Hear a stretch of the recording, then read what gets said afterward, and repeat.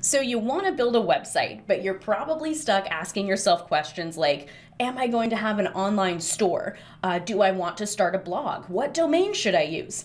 I want you to forget all of those questions because in this video, I'm going to teach you how to build a super simple Squarespace website in 10 minutes. Yep, 10 minutes. I timed it. Now what we're going to do is create a single page that has a picture, that has a little introductory paragraph, and it has a form so people can contact me.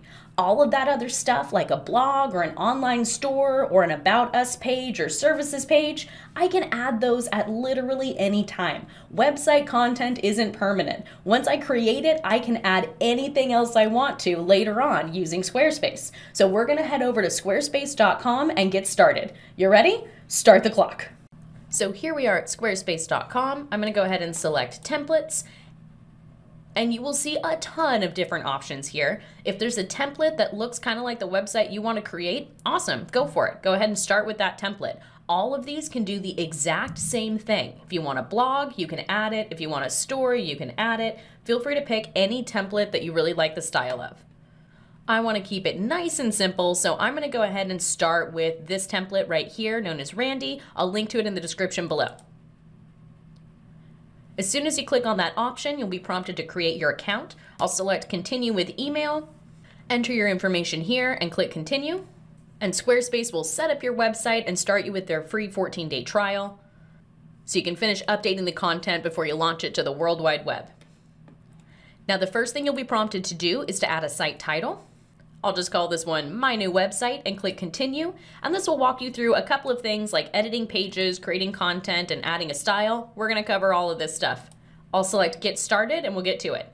Oh, this will pop up on the right-hand side, your little assistant here. If you've got some time, definitely check out these articles. It gives you more information on how to use the program itself, and it's pretty awesome. So check those out if you've got the time, but we'll go ahead and click the X button because we're in a hurry today. Now on the left-hand side is our main menu. This is how we navigate through parts of our website. We've got pages, which is how we access the pages, design, which is how you guessed it, you change the design.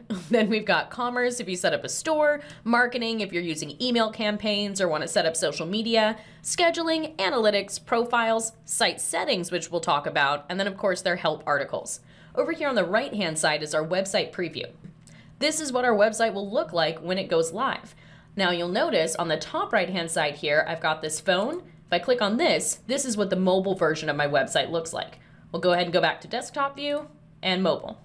And then there is an arrow on the right-hand side. This will extend it to take up the full screen here on my computer browser so I can really see what it looks like. If I click this arrow, it'll shrink it down to just fit the size of the site preview. Now let's click into pages because I want to point out these two sections right here. We've got main navigation and we've got not linked. If I take this link right here and pull it down into this section of my website, it goes away from my main navigation. It's no longer there. Now the link says give me a call. Let's go ahead and pull this back up here. If we click this icon right here, we can actually link to a telephone number and they can click on that number and call you from their mobile phone. I don't want that, so I'm gonna go ahead and click the trash can icon and we'll get rid of it. Now, all I want to have is a page that's a coming soon page that's going to tell people about my business and give them an option to contact me. So right here it says book a consultation. If I click on this, it's a pop-up form that people can use to fill out their information and send me a message. I want to edit this. So I'm going to go ahead and click that X button and I'll select edit on the top left-hand side of my website preview here.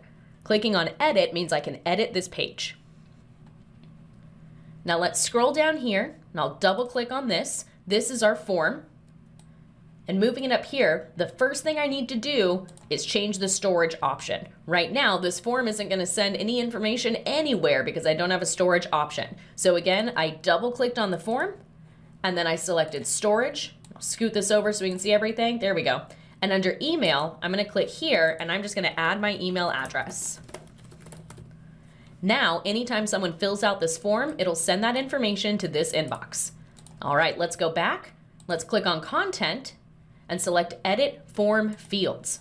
This is where you can change the content of the form. Right now it just has name, email, subject, and message. And I don't think I want subject. So I'm gonna select edit and I'll remove this and then I'll select done. And let's go ahead and change message to tell me about your project. I'll click into message, and instead of message, I'll have it say, tell me about your project. Spelled correctly. There we go. Now I have it toggled on to required. Someone has to fill out this field or else they can't submit the form. If you don't want that to be required, just toggle that off. If it's green, that means they have to fill out that information before they can hit the submit button.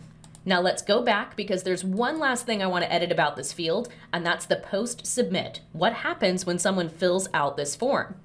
Under post submit, it'll show them a message that says thank you. I'm going to go ahead and add a little bit more to that. I'll contact you about your project as soon as possible. Customize this to anything you want it to be. And if you want to redirect them to a page on your site or a PDF or something else, click redirect and click this gear icon right here. Here you can send them to a different page on your website, any page on the internet, or even upload a PDF if you want them to get that as soon as they fill out that form. I'll go ahead and click close because all I want is this message will go back and the form is good to go. Now, I'm not a dietitian, nutritionalist, or yoga instructor, so I'm gonna go ahead and click on this text right here and remove it. I'm gonna press Control-V on my keyboard to paste the text I already had saved that introduces myself. Now you'll notice as soon as I clicked into that, we've got this text editor option down here. You should be pretty familiar with this if you've ever edited a Google Doc or a Word document or anything along those lines.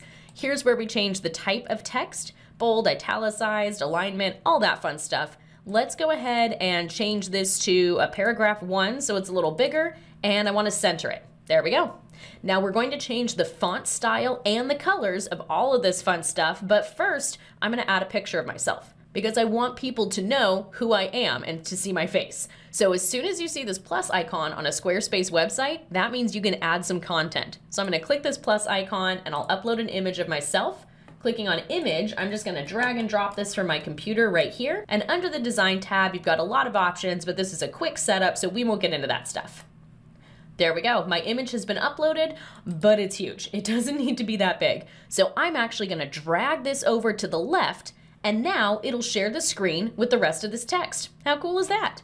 Let's go ahead and drag this over a little bit more. There we go. Now it doesn't take up too much space. Now this background image I don't really like, so I'm gonna click this icon, and under background, I'm just going to remove it. And it'll go away, so it's just a picture of me and the text that I added. Now I want to change the colors of this, but I don't need to use the colors tab just yet. Let's change the style of our website. I'm gonna click this icon right here on the top right-hand side. You'll see this paintbrush when you're in edit mode. Clicking on that allows me to select my site styles. Let's go ahead and actually start with fonts. I'll click into fonts, and you have a ton of options here. I have a training on your font menu linked in the description below if you want to explore this more, but let's go ahead and just change the font pack. We'll select a pre-made one that Squarespace already created. I'll click font pack, and we'll go for a sans serif font. Scrolling down here, Poppins is my favorite font, so I'm gonna click on that. And there we go. All the text has been updated. Now let's work with those colors. Navigating back, I'm gonna go to my main site styles menu and I'll select colors.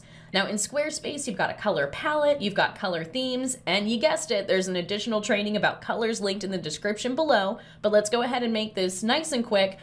Now you'll notice immediately Squarespace tells me what color theme this content is in. It'll show in the top right-hand side that I'm working with dark 1. So I'm gonna scroll down over here until I see dark 1, there we go, and I'll click this edit icon.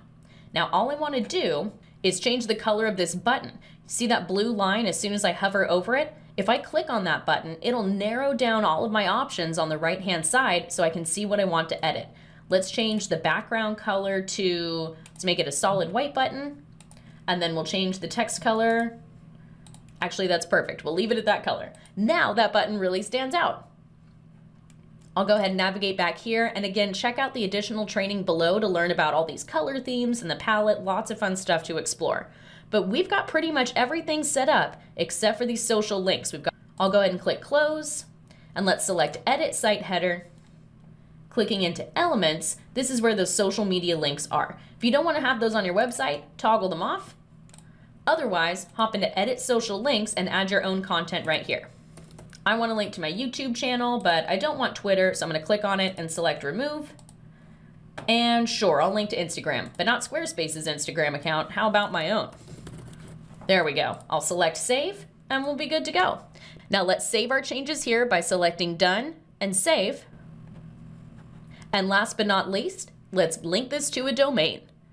Hopping out of the home page here, we'll be taken back to that main menu we saw when we first logged in. Now here in my settings, I've got domains down here closer to the bottom. If I click on this, you'll see this is actually the built-in domain that I'm using. You don't have to purchase a domain just yet. Clicking into here, I can change this to anything I want it to be. If I want it to be beccaswebsite.squarespace.com, I'll select rename, confirm, and as soon as the page refreshes, now I can send people to beccaswebsite.squarespace.com. I do have to subscribe in order to publish this to the World Wide Web, so you can click subscribe right here and select the plan you want to get started with. You don't have to pay annually, you can just select pay monthly, and even a personal plan will be enough to get started. I'll go ahead and click close, and we'll call this brand new website ready to rock. And there you have it, 10 minutes to a brand new website using Squarespace.